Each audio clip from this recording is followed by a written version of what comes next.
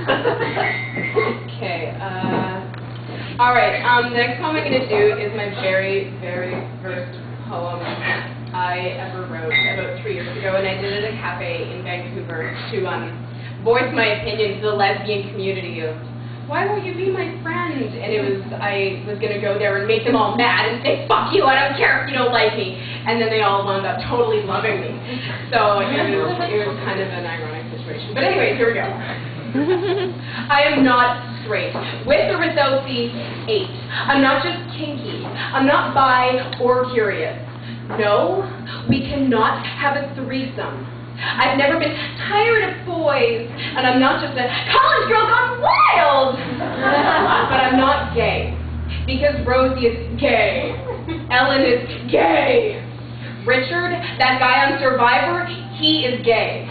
I'm just as cranky as everyone else. Yeah, I have ex-boyfriends, but I also used to think that Martha Stewart was a good person. I'm not a hippie, a vegetarian, a cat person, or a poet. I just like to make it rhyme when I complain.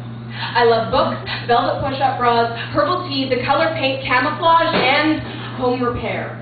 Never will any man have me, hold me, take me, tame me, break me, claim me, stain me, shame me, or try to motherfucking contain me. When I'm married, her name will be Tara, Andrea, Marissa, Aaron, Kyle, Jason, or Evan. I'm one of them queers. I'm a dyke, I'm a femme, and I'm a natural-born fag hag who hates tofu and sushi and beer, but I always carry granola in my backpack. I don't wear lipstick. I don't spell woman with a Y. Woman, Wyman, what the fuck ever.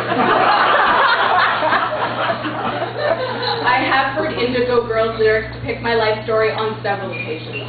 I'm not a slut, I'm not easy to take to bed, but I am worth a try.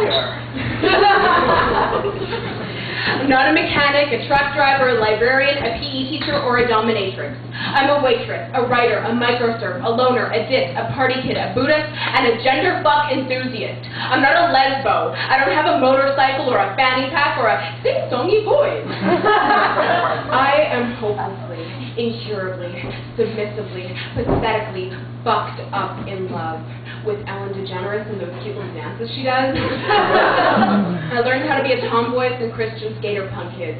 I am on a spiritual journey, and yeah, I was watching you in the locker room after gym class.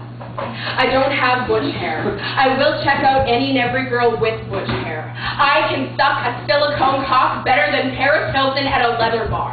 I am Jessie's girl. I'm a pride princess who puts a rainbow sticker on everything she owns. I embrace my queerness and put myself on a pedestal because of it. And this is my own shallow liberation, my self-loathing condemnation. I don't live on Commercial Drive. I've only been there a couple times. I've never U-hauled. I've learned that the scene is there is no scene.